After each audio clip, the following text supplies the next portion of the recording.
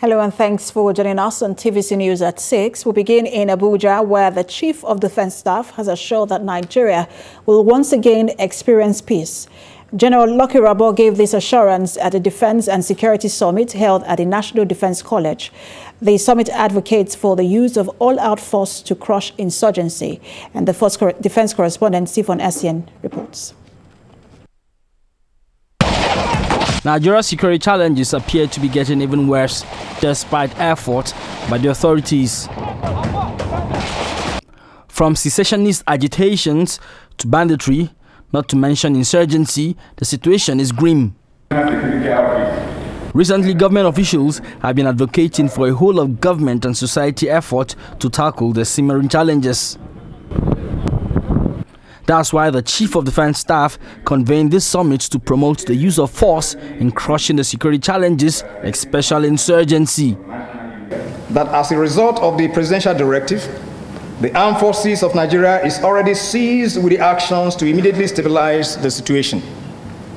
Our strategic objectives are manifold and include to neutralize non-state actors and other agents of violence in our communities, forests and countryside, to stabilize the security situation across the nation, to facilitate law and order, and lastly, to provide the enabling environment for peace and development. When fear and insecurity pervades the land, and at times when global indicators of national insecurity give room to serious concern.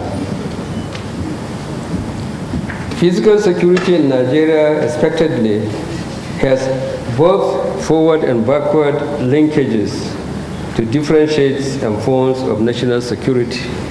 But in the use of overwhelming force, collateral damage, and the possibility of human rights abuses are issues of concern. You have to approach the people directly to cut their friendship, cut their understanding.